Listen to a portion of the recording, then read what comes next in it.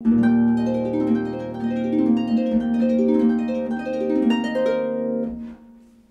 everyone, it is December 27th, 2022. It's Tuesday. It's Harp Tuesday! Welcome to this episode, the last Harp Tuesday episode of 2022. And today, what I thought would be interesting is to do a real-time look at trying to memorize the main theme of Zabel's The Fountain, or At the Fountain. So this is one of two classic pieces in the pedal harp repertoire that represent flowing water, the other one being Hasselmann's La Source. And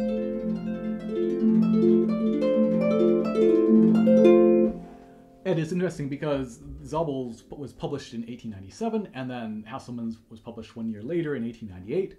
How much Hasselmann's was inspired by Zabel, I don't know. They're very similar. The Zabel has this beautiful middle section, right, which goes away from this type of thing into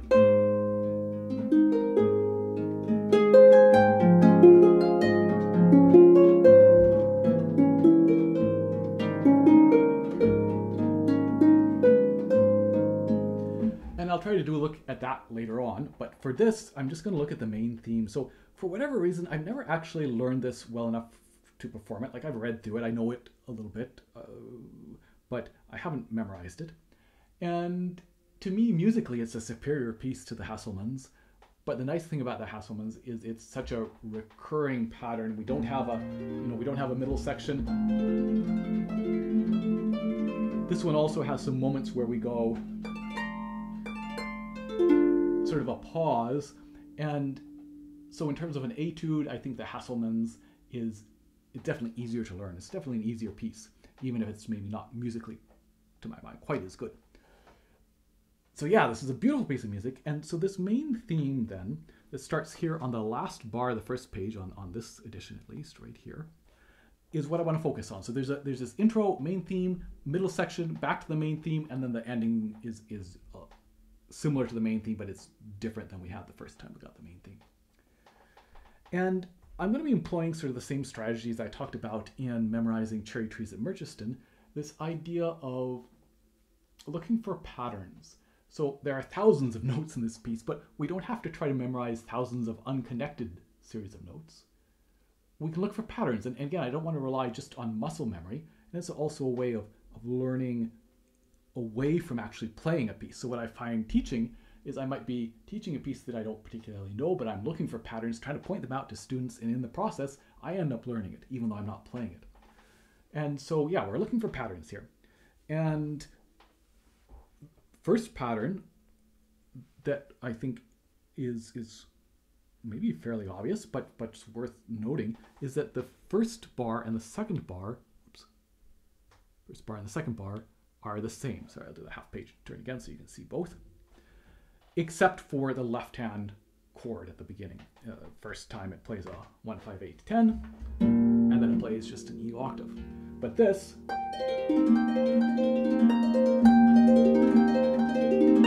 is exactly the same. And that's great. And the thing is, if you're a good sight reader, you might be able to read through something like this, play it fluently, and maybe not even notice that those two bars are the same. But once you do, it's so much easier, and again, just helps with memorization. So let's look at what's going on then in these bars, and they'll come back. This little theme will come back quite often. So if we can memorize this, hey, we've already memorized quite a chunk. So this, it's the same shape in both hands, down an octave for the left hand. And then it's only the right thumb that moves, but everything else is the same. So you could think of this is a 7th chord shape, in this case a C7 inversion. It's probably an E6, right? We've got an E chord down here, we're in the key of E flat.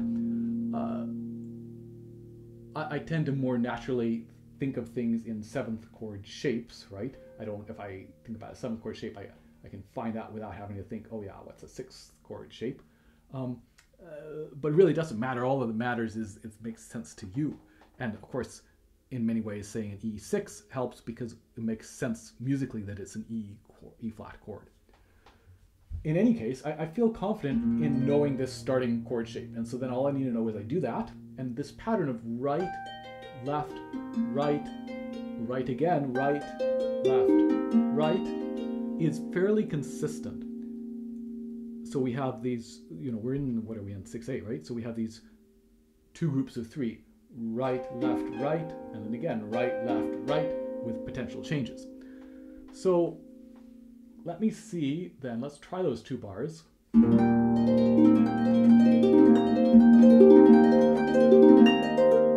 Like, I feel pretty good about that. So what comes next?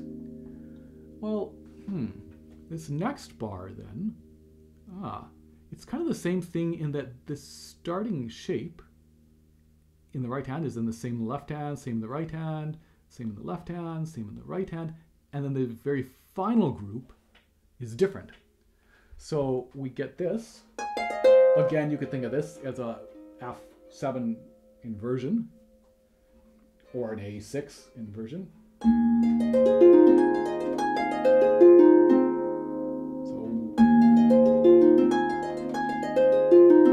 And then it moves up, and not just the thumb.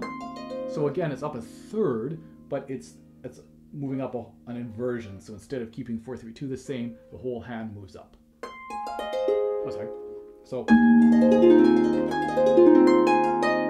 what next? Ooh. So now this next bar, right, is a little bit different, because here the right hand plays. That's a high G up there.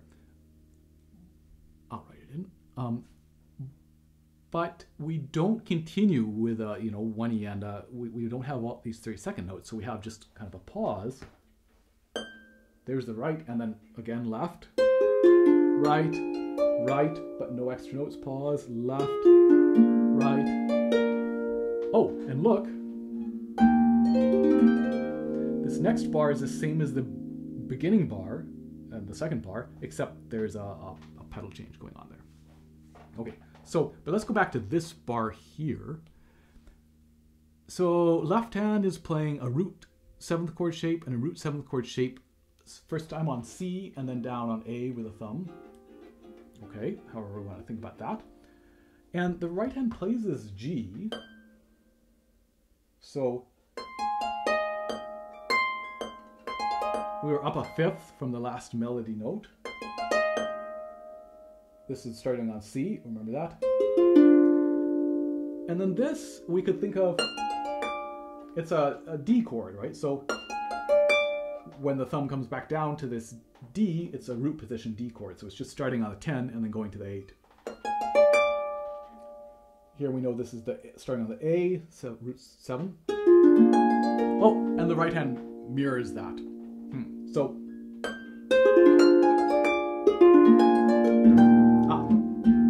and the left hand is an octave. It's not that chord, it's an octave. Aha! And there's that F sharp that's coming as a pedal change. Let's try from the beginning then.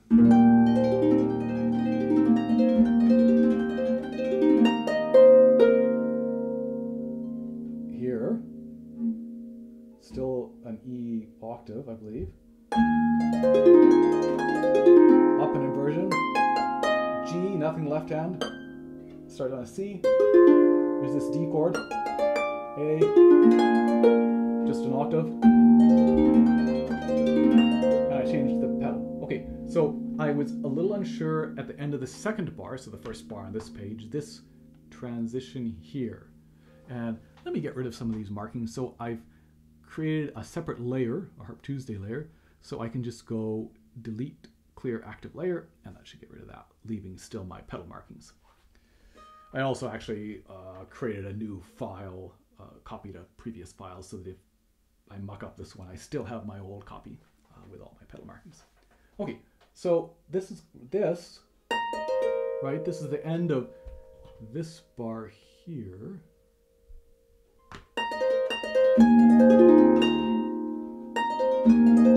Okay, let's try from the beginning again.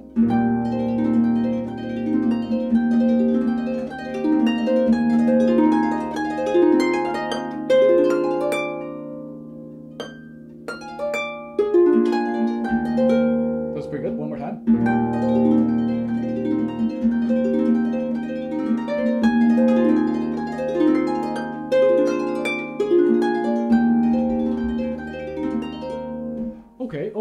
Okay. not so bad in the short term, at least right now. We'll see how much that sticks. Okay, let's look at this start of this third line.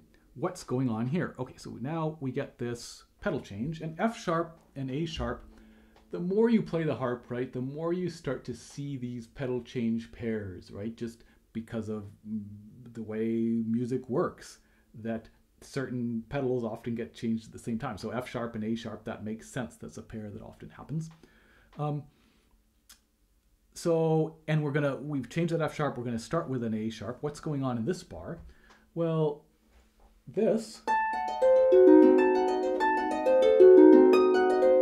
that is the same pattern as the very first bar we had of a shape. You know, again, you could call this an F7 inversion. A shape. You could also, so I know harpist who likes to think about seven chord shapes. You've got the root, then you have, for example, pinch the top, where 1 and 2 are close to each other, pinch the middle, and pinch the bottom. And so in this case, you could think of this as pinching the middle, with 2 and 3 being next to each other is another way. We start with an A, and 2 and 3 are next to each other. So we're getting that. And then again, like the very first bar, 2, 3, 4 stay the same. It's just the thumb. So we skip the C. We're not going just up a third. We're going up to a fifth. Okay. Left hand is doing an F sharp. So up until this point, we've played this E chord and then a bunch of E octaves. So now we have an F sharp. So yeah, we're just going to have to remember that. We're going to look for some patterns as we go on to see if there's a way to help remember that. Okay, so this then. Well, my hand already knows we're going to a G inversion. I think that's correct, yes. So we move into a G inversion, right? So G octave, a big stretched out G chord, right? Where we skip the B. Left hand's on a root. And this time we do play the B. Now it's just the 8 notes in a row on a B chord. Now we get an interesting little shape here.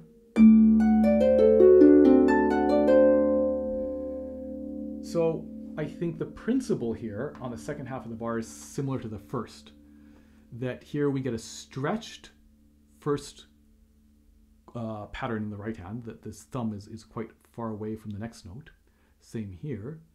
And then everything else is the same, right? That it's just the thumb that moves. Let me get rid of that as well. So in that case, this chord, so G chord, D7 if you want to call it that. We're starting on a D, we're playing a D octave. Let's call it a D7. And then we skip, right? We don't play the C, for example. We go all the way down to the A to find the same chord that the left hand is playing. Let's keep going. I want to keep going to the next bar. Here's another G chord. It's G minor. Okay. So we get a very predictable 8 notes in a row into a root. So the right hand has gone down 1 inversion. We have to remember to change our pedal here.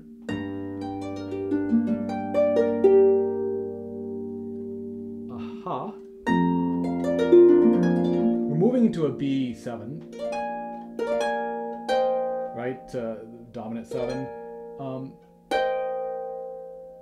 But it starts, the second half of this starts as if it's just a B chord, right?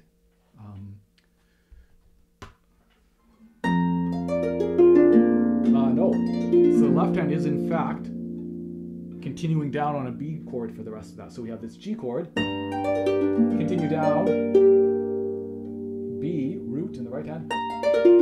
Here's the 7.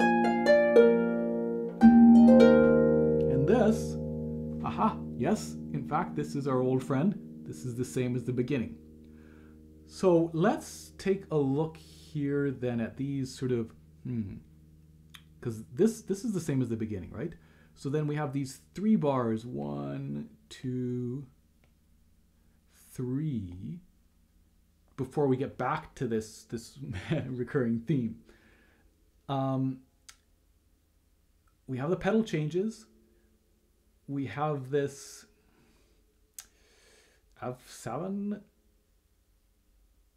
into the G minor, D, G minor, B7.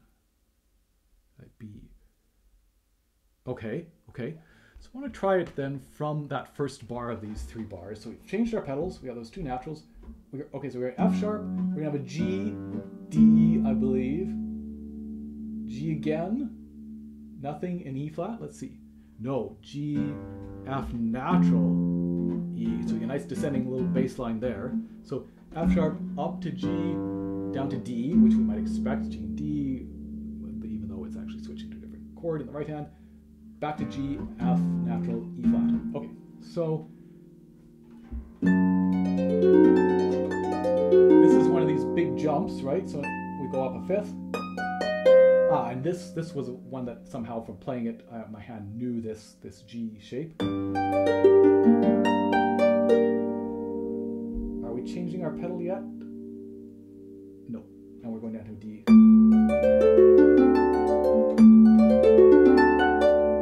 G again. All right, this is just a normal, very expected G.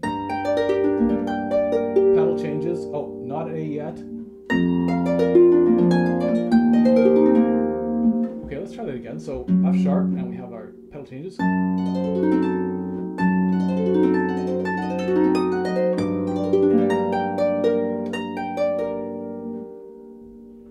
No. Sorry.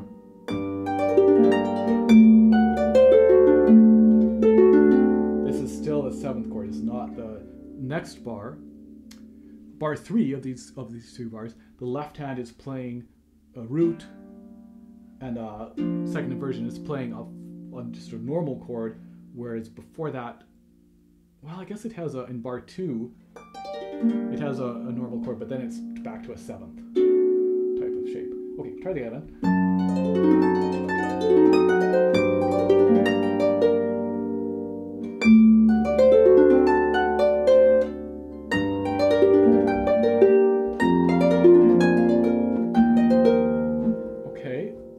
That was all correct, but I really had to think about it. Is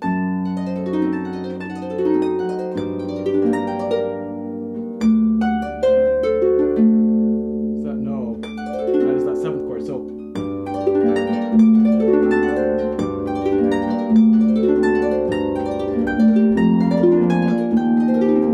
okay.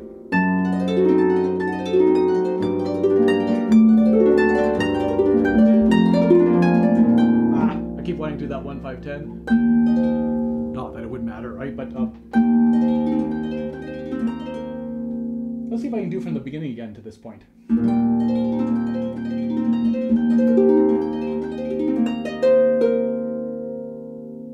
Okay, well I've lost this. Okay, I know it's an E.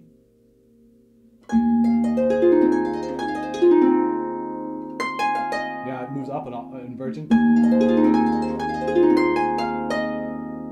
G.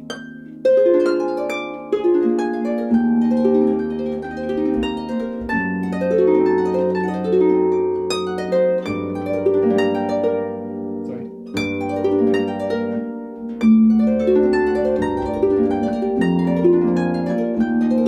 So you can see that first bit, which I was able to play perfectly from memory. It was very much a short-term sort of thing. It's still not super fluent, but I did those words that I used by describing it out loud. So whether this is helpful for you, it's certainly helpful for me. By describing it out loud, it gives me something to hang on to as I'm playing it, to say, oh yeah, right, this time it jumps up an inversion and not just the thumb, etc., etc. Let's keep going. So we get here now to this bar right here, which is the main theme again. This is the same. Is this one here the same as this one? Oh, sorry, not that one. This one here.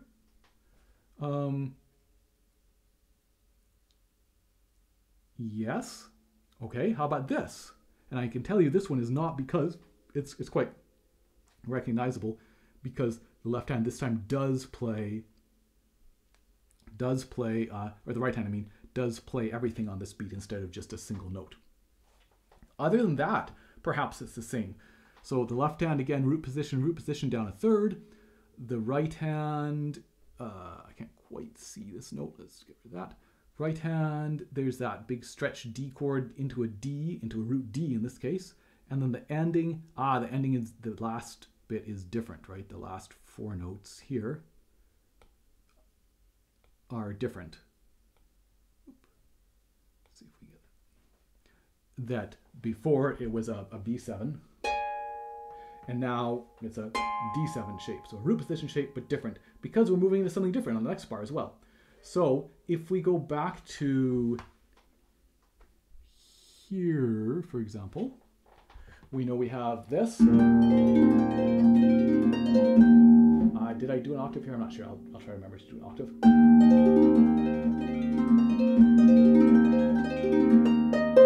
This shape, still a little bit sketchy on that.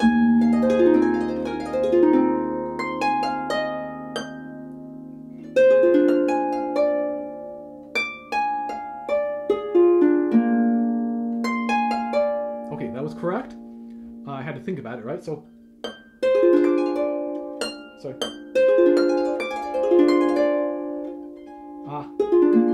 Yeah, see, the left hand, really being aware of moving the left hand down, because it kind of wants to stay here, which is where it played at the beginning of the bar.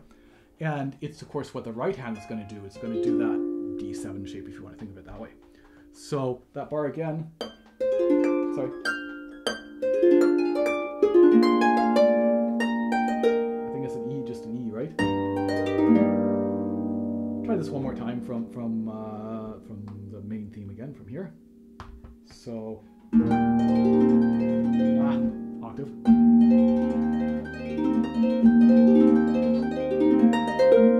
This.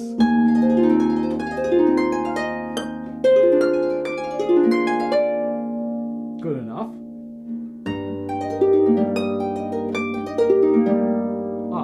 So here, this bar, we can say the left hand stays the same. It has this E inversion. Great. Right hand is playing, let me clear this here for a moment, getting a little bit messy again.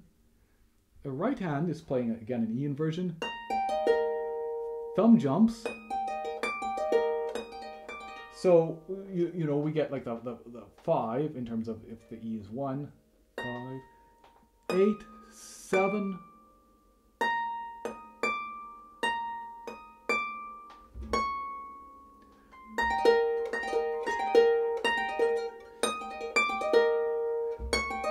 so in fact, the only thing that's changing in this bar is our thumb, because this, the G, E, B in the right hand stays the same. You'll notice that I in fact do use a D flat there instead of a C sharp.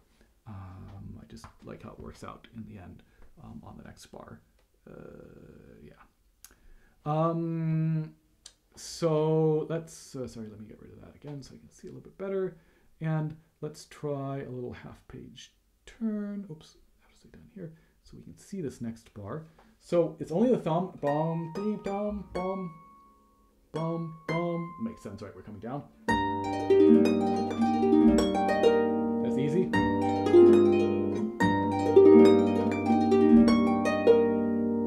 Okay.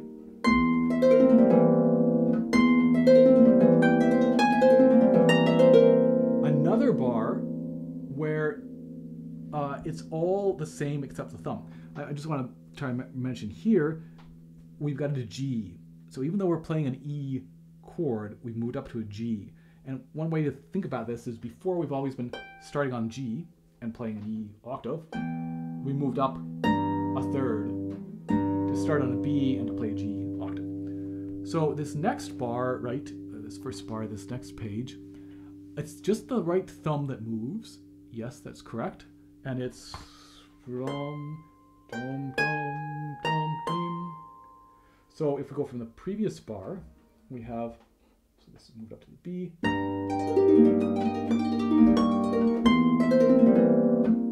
Where's the left hand? Yeah, left hand is a big, you might expect it to maybe be here. Previously, the left hand has been quite close to the right hand, but here the left hand is all the way down to to this, you know, a C first inversion, 7th chord, if you want to think of it that way.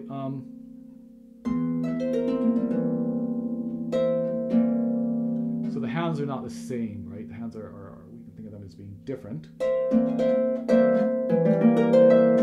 They meet with a B, that the bottom 3 here start where the bottom 3 in the right hand are. We've got this E natural that we've just changed. So we have that C coming from the melody line from the previous bar, and then we go down to G. We're moving up. F inversion, right? Yeah, see, so some of this sticks in my hand a little bit.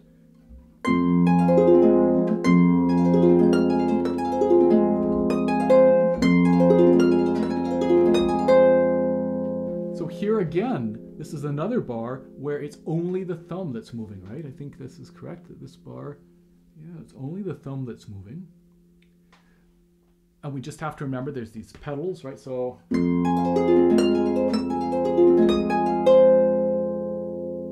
yes, this is the bar with a fairly fast lever change, pedal change to get F sharp A natural.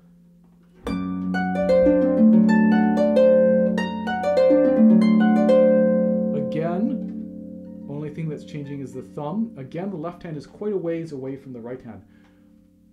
Yes, it's also true that the third note up from the left hand is also the bottom note of the right hand. You wasn't see on the previous bar, the last bar of the first line, that this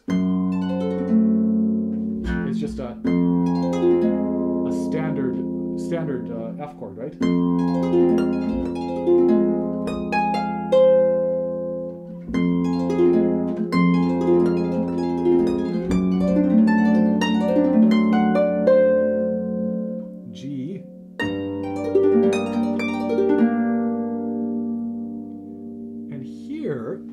At this part with a student.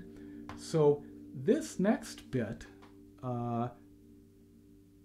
we get a long sequence where basically we're playing a G chord with sort of a wandering thumb in the right hand that resolves into G each time, right? So this is a standard G inversion, G sequence, and here we get an E, but then it resolves into the D that we would expect for a G chord. So we get this. So here, we're headed to the next inversion up, but we have an E first. Next inversion up, which will be here, but we have an A first. Next inversion up, but we have a C first. Move down an inversion. Right? Same thing, down inversion, but an E first. Down inversion, C first. And finally, as you might expect, we return to that dominant 7. So that whole sequence, again, this is where patterns are so helpful. This whole 1, 2, 3, sort of 3.5, because at the end of this one, right here, we change into a different chord. It's all a G chord where just the thumb starts one higher than you would expect. So, and we start with the G octave. So this, once we have this, A natural.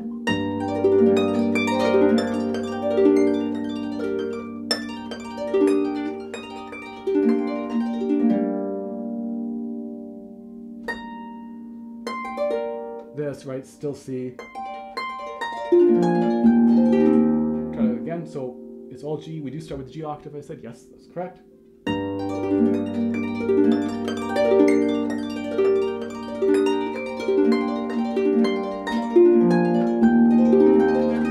And hey, there we are, back again to our old familiar friend.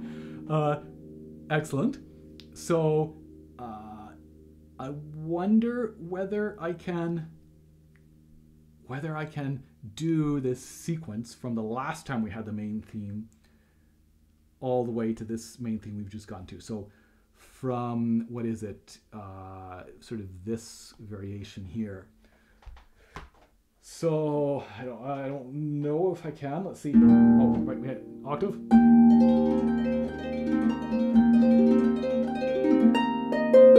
This.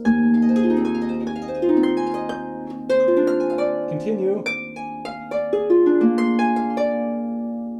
E with a G, right? Yes, that's what I talked about. That this is it is an E flat major, but only thumb moves. D flat. This was a C7, right? Down.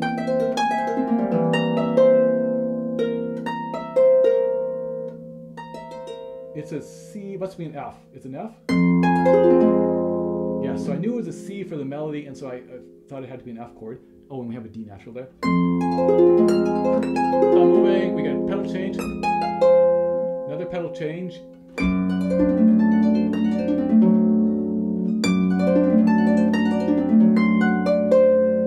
That was correct, but I wasn't certain of that. G, just playing G, right? Yes, and then, okay.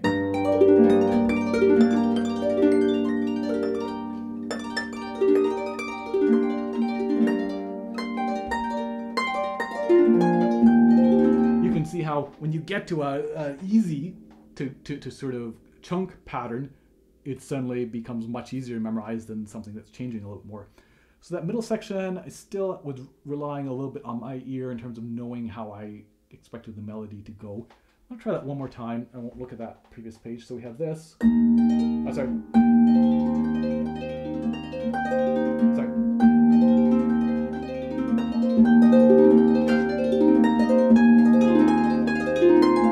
Ah, no left hand, no octave.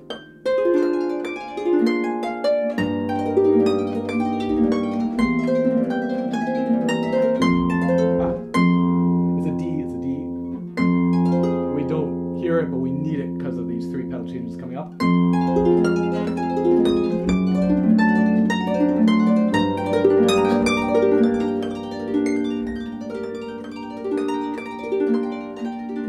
Sorry. So bim, dum, bim. This is just a little bit interesting.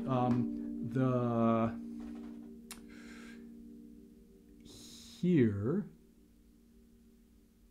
Right here, sorry, right there, that we go from playing this into not this, but this. So 2 finally has to change, right, that it's, we've gotten so used to just the thumb changing. Oh, sorry. Just like previously, it's only the right hand that has the A flat in that 7th. One more time. What do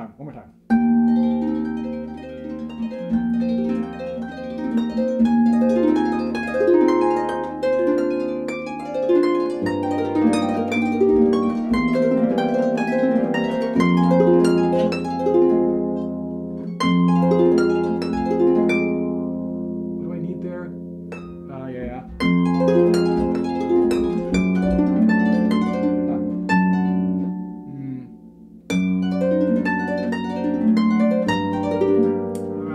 One more time.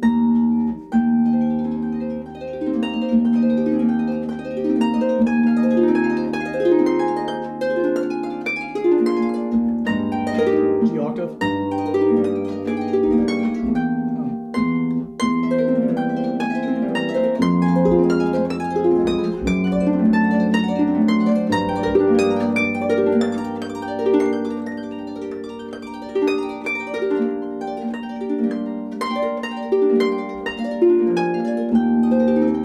So even though this is easy to memorize, I'm finding that technically I need to work on that just a little bit. It's not quite as good as I would like.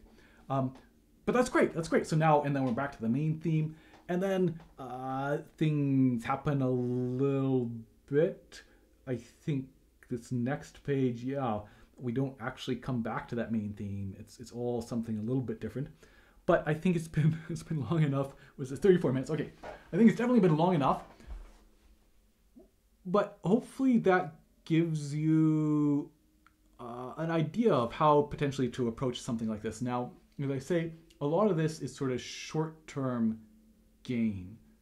Sure, I can do it right now, but if I set this aside and don't play this, will I retain this? Maybe not so much, but I have this verbal monologue going on then, that as I'm playing it, I can draw on. And as you saw there, sometimes even if I couldn't play it smoothly, I could crunch, crunch, crunch and know what's coming up next. So that combination then of physically practicing it to get everything smooth, but also having this dialogue and this idea of where we're going next can be really helpful in terms of memorizing. So yeah, I hope you enjoyed that. And I think what I might do, as I say, is to do an episode then maybe looking at the middle section, talking about some of the challenges there and how to play that. And yeah, it's a beautiful piece. So I hope you enjoyed that, and have a wonderful New Year's. I'm going to, of course, do a traditional New Year's Day improv, and then I will see you on January, whatever it is, I can tell you in fact what it is, January 10th, for another episode of Harp Tuesday. Cheers.